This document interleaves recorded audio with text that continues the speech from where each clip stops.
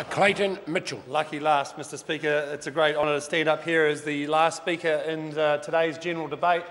And I have to say, we've heard a lot of comments today about the puffery of the surplus that the government are giving themselves a big pat on the back. But the reality is, if this was a mortgage that we were paying for our house, you've only made one mortgage payment for the whole year.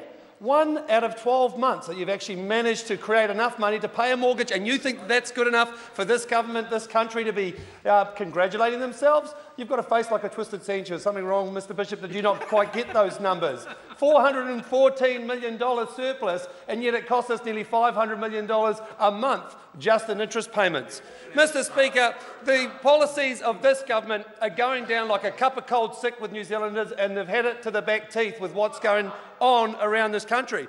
Just yesterday in question time, Mr Speaker, it was quite interesting to see the body language of Stephen Joyce when he was being asked questions about the Trans-Pacific Partnership. It was almost like a small child sort of hovering with his head down because he was so guilty with his hand in the biscuit tin. And he wanted to pull his trousers over his head and vanish down his trouser leg because he didn't want to get the questions asked to him by the honourable member Fletcher Tabuto. His response, though, Mr Speaker, was that everything's good in the provinces and in regional New Zealand, and if you just had a chance to go out there and speak to them, I think, quote unquote, he said to one of our members, that you'll find that they are very happy with the Trans-Pacific Partnership Agreement. Well, delusional Chet sort of rings a bell in my head. He's either in denial or he suffers from serious delusion.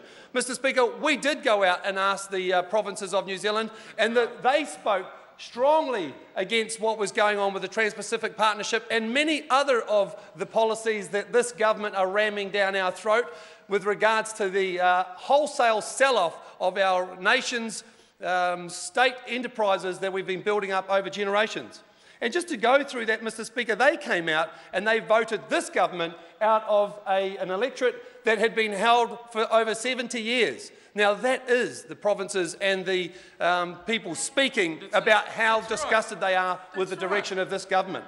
Mr Speaker, the big sell-off started back in 1992 when they sold off the BNZ Bank, a bank which we are proud of. We grew as a country where 60% of New Zealanders were putting their money in, feeling safe and being looked after.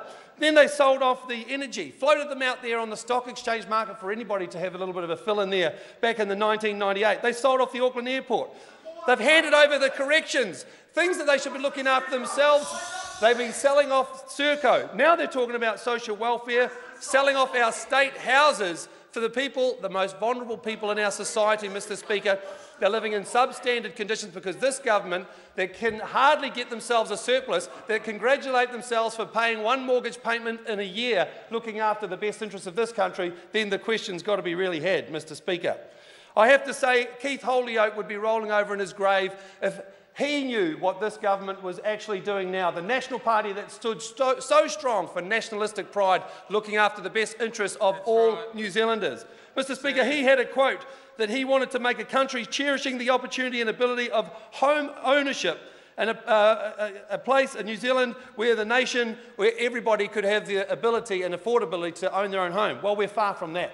We can't even get our people living in state houses looked after because we're selling them off for foreign national corporations to get their greedy mitts into it. I have to say, though, as far as the National Party, what they are delivering on is corporate support. I mean, they're hardly a party. They could actually be considered to be, Mr Speaker, a foreign-controlled corporation. The National Foreign-Controlled Corporation might be a more aptly named for this so-called party that sits opposite us.